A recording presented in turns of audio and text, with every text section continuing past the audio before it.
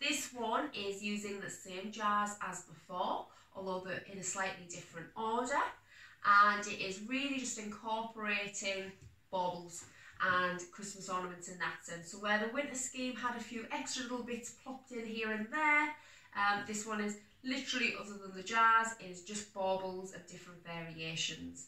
Now this is what I would class as traditional, years gone by, grandparents' house, growing up as children, and the main colours were always what I think was red, green and gold, and that is the theme I went with here. Now obviously you can use any colour scheme. If you have purple and silver, blue, blush pinks, things like that, you can do exactly the same, and just do it however you have around the house. It's just another way to show a different theme, but again using things you already have, and this is just using everyday baubles. So what I have done here is put in the different jars, all different sizes. So although the fillers are the same and in no way really impactful, it's just a round bauble. There's nothing, a few of them have a bit of glitter on, but there's nothing really amazing or striking about the baubles.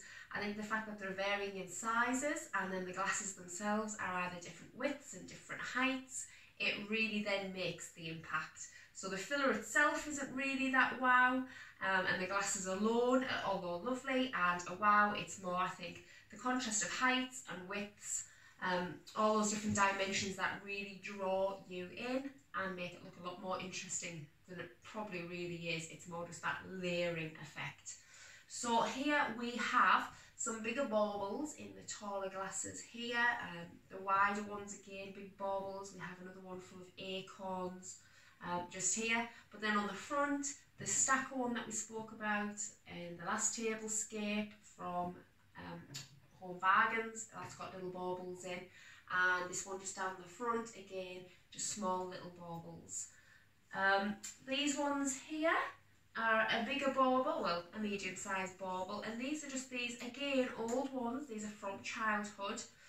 These are actually my mother's, and they're just like paper mache ones, and you know, where paper pictures of Santa and children and music and sheets are all on there, and that's just in there. So again, it's in the same colour theme, but it's just a slightly different variation, rather just an all red bauble, which has got those colours within it. I have kept from the winter scene this particular jar here with the fake snow in, the little car, the little people playing a snowball fight. That's been kept in because it was similar colours and it just makes something a little bit fun. This one over here again still has all those larger twigs in that I said a lot of people have laying around the home. This time though, I've swapped up with gold rather than silver, and I've added in these red berry picks. Again, you can get these in lots of shops, craft shops online, just with fruit frosted red berries mixed in there with the gold. So the jars themselves, as I said, haven't really got much in it other than baubles. There's not really much to explain in this one. I've added these two candelabra, which weren't in the last one, or candlesticks should I say, and they're just glass to go in with the rest of the glass. I have two garlands, one along the back as a filler and this one along at the front, as you can see. These are really bushy and they already come pre-decorated. So all these berries, there's pine cones within this, there's a few twiglets, and there's already clumps of baubles built into it. They're already on there, pre-done. All you have to do is fluff it up, make it a little bit wider, a bit more thicker. There's also a mixture of your typical artificial stems, but then in there they also have real wood. I'll do a little zoom in because you probably won't be able to see, like real fern tree as well. So it's a mix of both, which again adds a lot of texture and depth and makes it look a lot more realistic. These are from the range and they are in stock this year. They've also been in stock for the past few years, so again it could be something you've already picked up over the years. But I have a lot of these in my home around banisters, doorways, on the mantelpieces, and they've been these ones from the range because they are really quite good. And a lot of them you buy and look good in the pictures or in the store when they're set up, and then you take them home and you get it out and you unfold it and it's like 3 sticks, you know, on this way on that one. And looks a bit naff, doesn't it? And I think, like they always do, the trick, you don't. It's all lighting, or they put 3 together and twist it around, and you think, oh, that's amazing. You get your own, and it's rubbish. So these ones are actually quite good, and I use them year in, year out. I've used these big baubles, just a nice large bauble in the colour scheme. Let me put that back down, just to fill in these gaps. I stuck this star on the table because I think it's absolutely gorgeous. It's actually a tree topper, and it's glittered and mirrored, and I just went in with the colour scheme, and I really liked it. I thought I have to have that and just stick it somewhere, do something with it. I have a nutcracker over here, just a little wooden nutcracker. He is £6, and he was from bandm. Same colour scheme again, traditional wooden toy. Nothing more really to say about that. A little gold bell, a giant gold bell there. You can hang from the ceiling, from a chandelier, from a doorway, but again I just use it as a filler on this table. And at the end I have 2 separate little reindeer. These are in all the shops. I've seen them in the pound shop, bandm, the range, homebargains.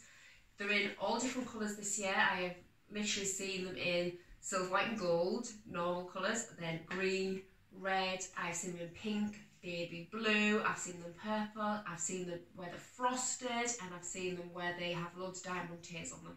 So in the last scheme, in the winter scheme, you would have saw in the Winter Wonderland, could have been this corner, I think it was still this corner of the table, there was a pink one with loads of going right down the back and through the tail, loads of sequins and diamond tears. So this is exactly the same, but only this is like a felt, like a velvety felt. A little green man here, emerald forest green, and we have a red one there. It's just like a little mammy and baby set. So these little extra things you can use really anything you have, things that you might have out all year round. I know lots of people have little wicker animals and things like that just by a fireplace, or used as door stops. Anything and everything really you can incorporate into these things. So things like that you could have out anywhere, and I've just popped them in just as these little fillers, just to fill the gaps in and just to bring a bit more interest. So I will be zooming in just now for you to show you this main centerpiece of this scheme. So this is the main centerpiece, and as I said, all this table scape, I thought I'd focus in on what the real meaning of Christmas was, since we were going traditional. So here I have used this cake stand that I used before.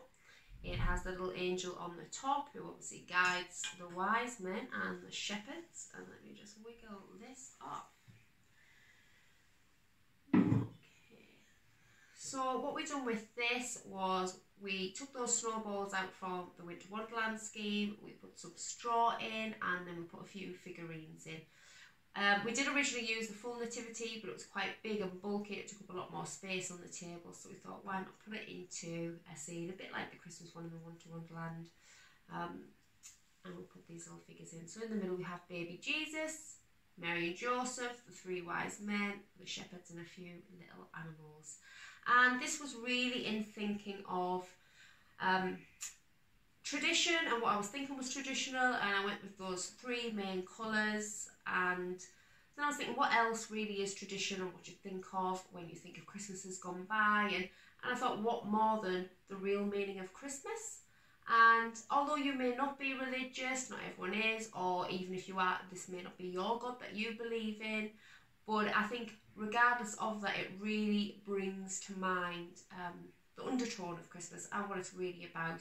And yes, we go all out each and every year, we buy gifts, and there's all this excitement and buzz around Christmas, but when you think about it, it's really about family and friends and coming together, spending that time, really counting your blessings, and being thankful for what you have, what you've been through, and what the year ahead has to come up with.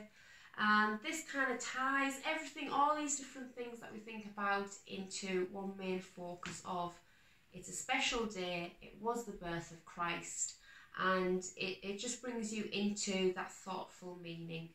And so that we thought that this would be a great centerpiece to the table, and from there we can build out on other things. So this is what we've done here.